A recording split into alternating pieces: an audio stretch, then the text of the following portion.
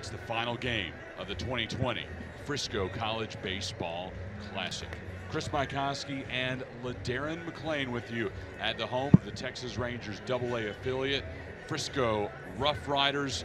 Neither of these teams have had the kind of weekend they would like, but one of them will go home with a victory to close things out and hopefully carry some momentum into their midweeks. He won't actually head up to the plate. They'll replace him with somebody more appropriate when they know the situation. But OSU has done that. We've seen it before.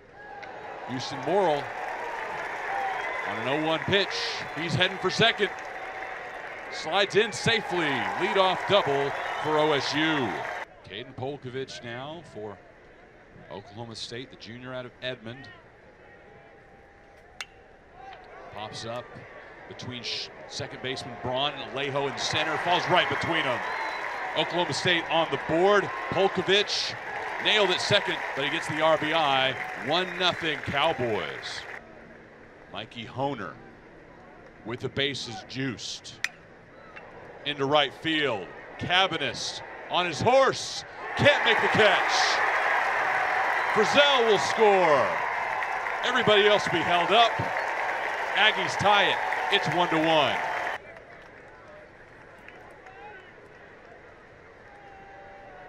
Two-one in the dirt, and here comes Deloach.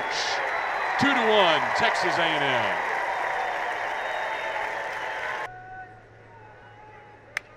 One pitch grounded to the left side of the infield. Plays at second, over to first. They can't turn two, and the ball gets away. 2 Aggies score on this sequence. 4-1, Texas A&M. That is the last time they won a national championship, was 1959. Yeah, and the uniforms you like so much, they paid homage to that team Friday. Oh, yeah. Oh, that's over the head of Deloach. Trinkle will score. Polcovich will be held at third. RBI double for McCusker. And it's 4-2 Texas A&M as Oklahoma State trims the deficit. So I know that's kind of a, if you just look at sheer record and how these two teams have played coming into the weekend.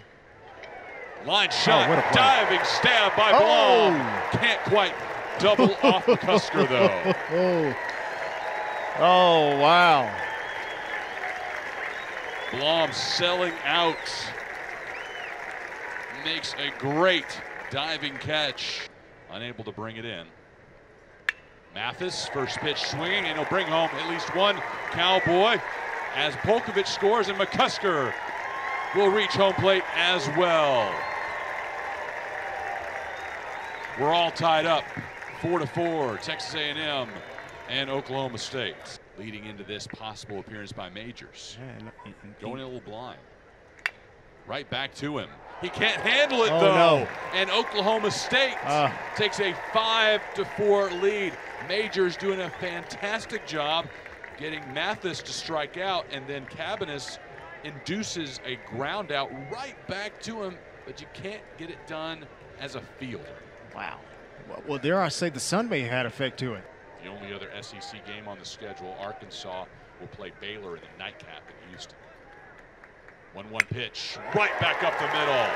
Bose delivers a pinch hit RBI, and we are tied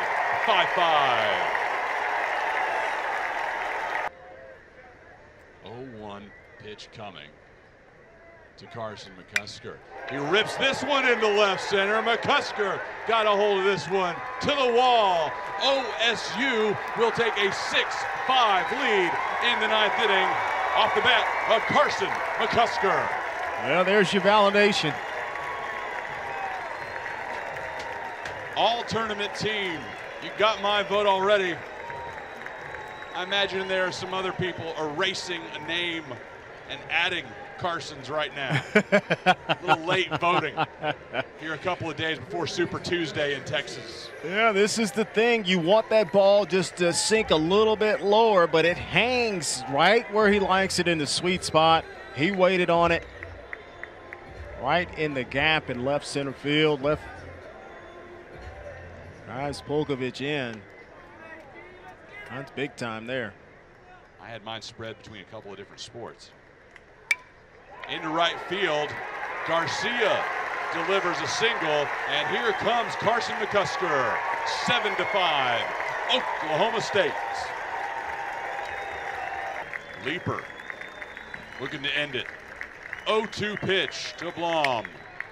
Into right field, Cabanis gives chase, and he makes the catch.